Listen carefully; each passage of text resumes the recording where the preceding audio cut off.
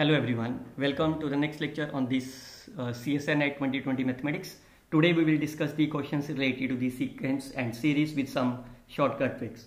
So we will discuss these questions are there. First one is related to convergent, absolute convergent and so on. Second one is again related to the convergent or not based on the subsequence and the other pairs. And the last one is whether it's a uniformly convergent or not. How you can solve these questions and the concept behind that we will see here. So how you can solve this, all of you know that whenever there is a sequence, whenever there is a series of this form, we always apply the Leibniz test rule. What is that? It should be the monotonic decreasing, it should be the greater than equal to 0, and it goes to the 0 as n approaches infinity, then it is always be a convergent. You can see 1 by root of the n. It is a monotonic decreasing because its the derivative is negative. It is always be greater than 0 and it goes to the 0 as n approaches infinity. So the by Leibniz test, this is the correct option. Look at about this one. This is the absolute convergence. So it means you have to take the modulus sign. So what is the modulus sign are there? If I consider after the modulus sign, this is my here. Now you can do the comparison test. I can consider the v of n is my here. Then you can take the ratio and you can see this number is my goes to the infinity. So it means the nature of this will depend on the here, but you can see this value is divergent by the p test. What is the p test is? Whenever p is less than equal to 1, it's a divergent, and whenever it's a greater than, it's a convergent. So this option is discard. Look about this third case. Now I can take as a separate, but I can write this of here plus log of n upon n raised to power 3 by 2. Now I can take as a summation on both sides. So this is 1 by n, this is minus 1 by this, and this is log of n upon here.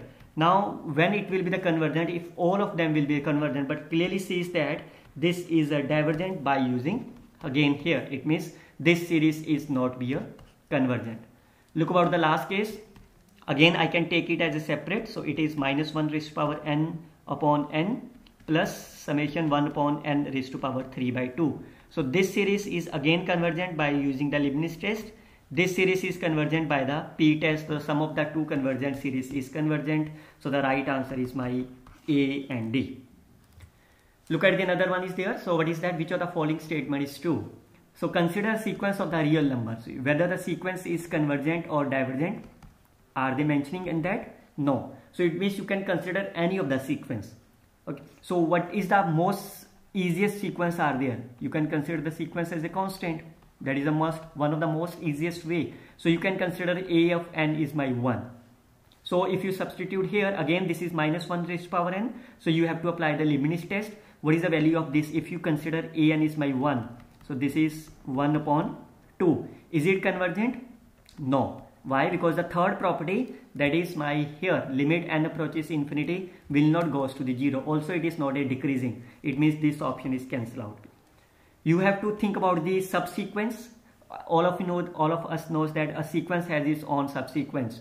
So it means if you consider this as n of k is again as a 1, what will the value of this? If you substitute here, what is that? This is my 1 upon 2. Is it convergent? No. Because it doesn't goes to the 0. It means this option is also discard.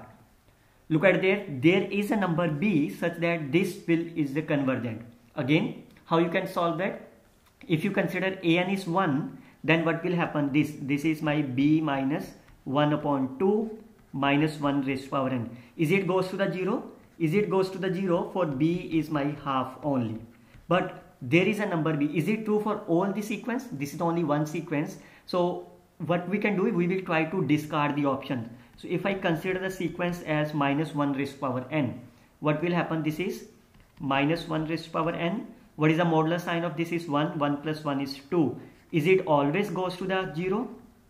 No. Why? Because if n is my even, then b, if I consider b as a half, and n is my even, then it goes to the 0. Otherwise, if I consider n is my odd, and then it will goes to the 0 only when b is my minus half. It means it is not always true. It goes to the 0 as a convergence. So this option is also discard. There is a number b and the subsequence for which this is modulus is 2. So I consider again as of this if I substitute this value, b minus -1 raised to power n upon 2, the modulus of this. So what is that? Is it goes such that this converges b? So is there any b? Yes, you can easily do that. There is a modulus sign out there, so you can consider b as of half.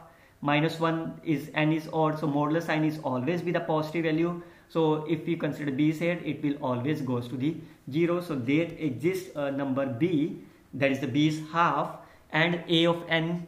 Okay, this is a subsequence, so I can consider a subsequence as of only +1. There is a subsequence of this, so either as a 1, -1, 1, so I can consider subsequence as of +1 only. Then this number b minus half, if I consider b as half, it will goes to the 0, so I can consider here. If you consider a subsequence as of -1, then you can consider b as of -half. Then again there exists a b such that this converges, so the right answer is only D. Look at the next questions are there. So it is talking about the uniformly convergent. So whenever there is a uniform convergent, there are the two tests are there. One is the Dirichlet, second is the Abel. So Dirichlet test we can apply here. That's the easiest way. So what is the Dirichlet test is? You have the product of the two sequence. The first sequence, that is considered the u of n. What is the property of the un is? It should be uniformly bounded. This is the first property. Second one is this v of n, it converges to the 0. That is a monotonically decreasing sequence and goes to the 0. Then you can say this converges uniformly. So it means you have to consider the two u and v from here. So what you have to consider the bounded. So since sign of is always be bounded, so I consider this as of here. Is it a bounded? You can see that mod of the un is mod of this is always be less than of 1. It means this is a bounded. Now you have to think about the monotonic decreasing sequence. So if I consider v of n is my here. Now what is that? This is n. So if I consider this p as of here, what is that? So it means, so if I prove that it will be a convergent to 0, it means I have to prove that p should be greater than of the 1. So that's again very simple. We all know that whenever n is greater than equal to 10, what is the value of this is always be greater than 1. So what is the meaning of that? N raised to power this, that is nothing but my p. So n raised to power p, that's a p is greater than 1. So this is always be a convergent. That is v of series v of n is 1 upon n raised to power p is convergent for all n is greater than 10. But since the summations are varies from the 0, 1 to infinity, so I have considered greater than 10 is fine. So it means this up to here is a convergent. What are the previous values are there? That is 9, 8, 7 and up to here 1. So what is that? If n is 1, so what is the value of Vn is 1 upon here. What is that? 2 is 1 upon 2 log of E2. These are my finite value. This is finite value. This is finite value. Up to the 9, these are my finite values. So this is the convergent.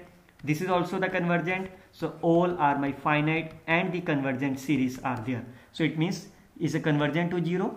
You can easily see that this is a monotonic decreasing sequence. So this property also satisfied. It means this is convergent for all the x belongs to the R. So the right answer of this problem is my D is there. So this is the way you can solve these questions in a very simple manner. We will see some more questions in our next class. Till then, best of luck. Thank you very much.